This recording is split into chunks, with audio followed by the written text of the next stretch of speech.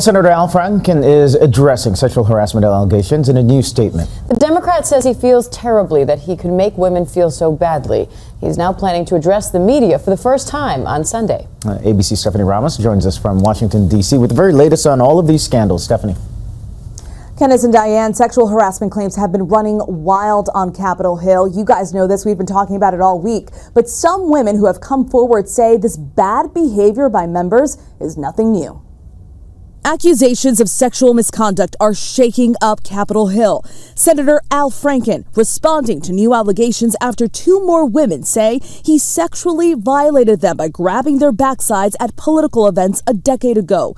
Franken still catching heat for this photo of him apparently groping a woman. In a Thanksgiving Day statement, Franken apologized for his actions and said, "In some of those encounters, I crossed a line for some women, and I know that any number is too many." Multiple women have come forward claiming Franken sexually harassed them. Al Franken pulled me in towards him and then put his hand on my rear. The number of allegations against Franken now stands at 4. Franken's statement on the heels of another scandal involving longtime Congressman John Conyers. A third woman is now accusing Conyers of misconduct, including Melanie Sloan, a high-profile Washington lawyer who says she was harassed and verbally abused when she worked for Conyers in the 90s. Sloan tells ABC News during her time working for the Judiciary Committee, the Michigan lawmaker was increasingly abusive to her and often berated her loudly in public. People shrug off members' misconduct on Capitol Hill.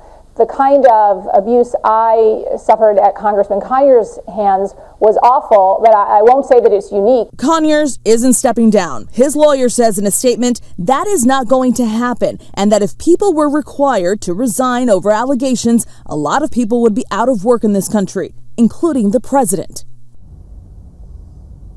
And Conyers isn't the only lawmaker caught up in scandal. Texas Congressman Joe Barton is now apologizing for some explicit photos of him that were released, he says, by an ex-girlfriend who's retaliating against him.